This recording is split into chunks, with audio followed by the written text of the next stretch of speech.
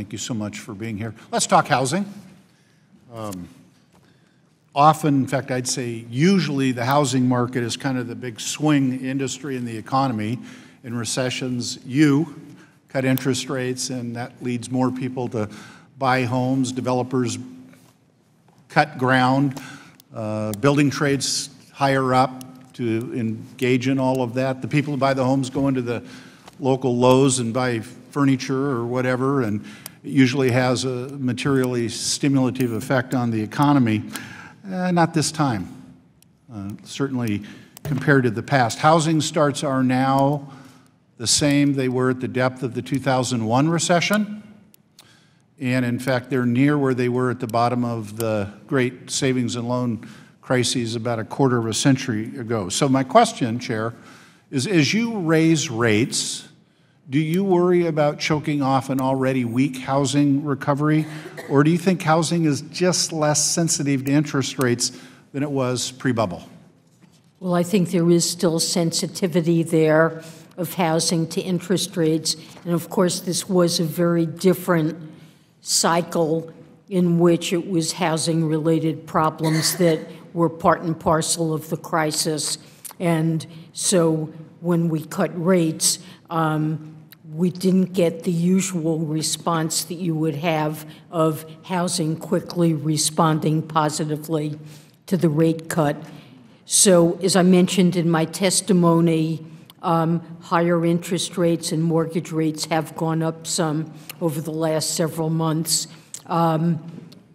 may play a retarding role in restricting the recovery of housing. But the other positive side of it is we've got good employment growth, income growth, consumer spending is solid, house prices have been rising, and all of those are positives. So on balance, we've seen a very slow but continued recovery in housing, and I would expect that to continue even in a context of somewhat rising mortgage rates, and they are very low by historic standards. So you mentioned wages in passing. I will mention before I ask my next question, wages have ticked up in growth, but only to about 2.5%. The last recovery, they were at 4%. I think America's still wanting to know when they're going to get a raise, but that's not my question. One of the things about the housing market that I find really confusing is that prices seem to be rising in markets all over the country. In many cities, they've even eclipsed where they were pre the bubble.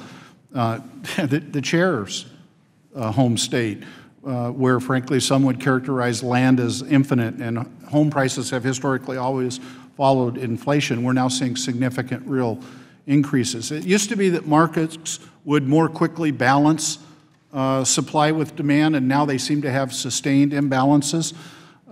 Prices keep rising. I'm privileged to chair a task force that's going to take a look at this more closely, and I'm really interested in your perspective. The basic question is why? Why we're seeing such weak home construction despite the fact that we have rising prices? So that's been a surprise as well, why construction remains so weak with house prices and the answer is? We do have robust growth in multifamily. Many young people, millennials, are delaying buying homes, and I think that's impacted single-family construction. We've seen very depressed pace of household formation, a remarkably large fraction of young people that continue to live with their families. And even as the economy has recovered, household formation has remained quite depressed for reasons that are difficult to understand. You seem to be implying that they want to be living in the basement as opposed to they're unable to get out of the basement. Well, we've seen that continue even as the job market is strengthened and unemployment rates have come way down. So it is historically low. From builders, we hear about shortage of workers, of skilled workers, and buildable lots.